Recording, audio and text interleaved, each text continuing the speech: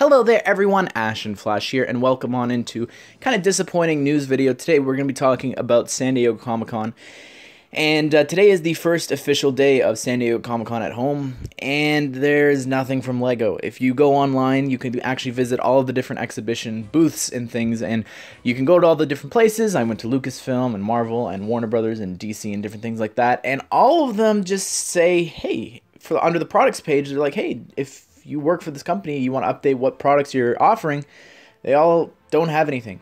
Go over to LEGO, they've got one product, and it's a build your own comic, which I think they've run at the past for other Comic-Cons and maybe a Star Wars celebration.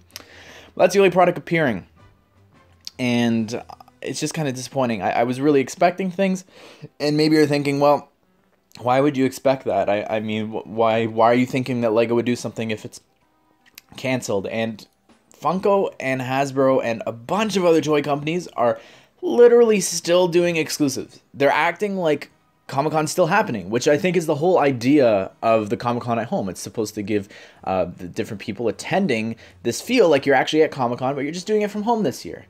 And I think that as a LEGO fan, we're not getting to experience that. We're not getting, you know, even a chance for a raffle or something for figures and different things like that. It's really disappointing. And even when it comes to set reveals, I don't get how we're not seeing something for 2021. I get why we're not, since we don't even know what's happening, like, for example, with Star Wars sets. The dates are no longer September. It's now saying coming soon. So those have been pushed from August to September.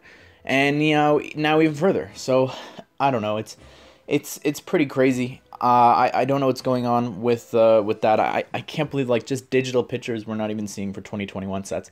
But there were some exclusive news and different things that I didn't talk about with San Diego Comic-Con. There was a Toad set that was found in, like, a Target scanner or something from Super Mario, and it was rumored that that was going to be the San Diego Comic-Con set. And today there was also the leaked Duel on Bespin set between Luke and Vader, and it's just a bigger version of, like, the arm that sticks out from Cloud City, where he tells, spoiler alert, Luke that he is his father. It's really cool. It comes with the Luke, I'm assuming, from the Betrayal in Cloud City set, which I love, as well as the brand new updated Darth Vader. I will keep you up to date with how you can get that, where, and different things like that. I hope it's not a Target exclusive or something like that, because those are just such a pain.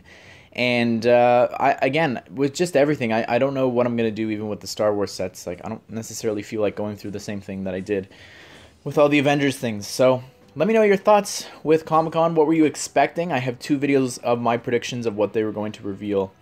And I just think it's just kind of disappointing, honestly. I think that we're not getting the real feel of Comic-Con being at home, and it's something I look forward to each year. And now it's my job. I love, you know, getting to report on this stuff. I really enjoyed that last year, and now we don't really have that chance. So again, I really am curious what's going to happen. I mean, the way things are going anyways, everything that they're talking about, delaying movies, pushing them back more and more and more, and just the way that the things are going in the United States right now, Black Widow ain't happening, and Wonder Woman isn't coming out in the fall, for sure.